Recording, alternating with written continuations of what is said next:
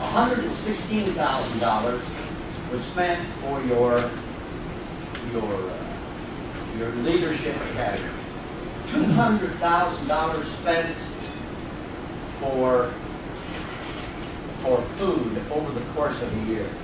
I would like to ask the leadership team, and look all of you dead in your eye, how can you get up in the morning, look in the mirror, knowing that Roy Schnannenberger is going to go out and tell 45 people they no longer have jobs? Mr. Nelson, we have to keep you to board agenda item number 10, please.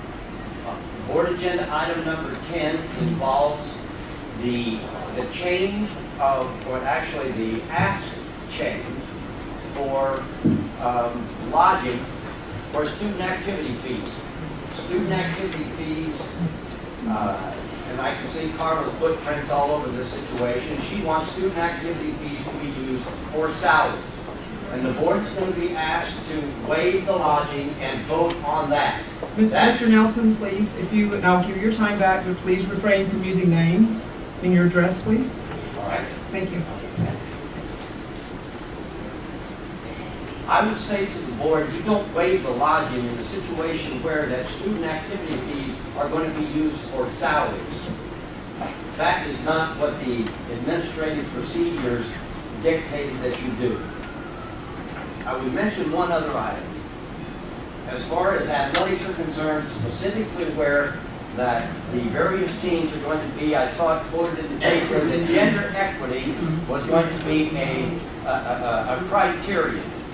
Gender equity, when you have consolidation of sports, is not necessary for an individual. Excuse me, Mr. Nelson. I don't believe that there's anything in the agenda regarding athletics this evening. Are you sure? Yes, sir. Yeah. Well, gender equity is not necessary when you go district-wide. It's just that simple. You've got to speak at the end of the evening on that topic, Bob. I would say this to wrap things up.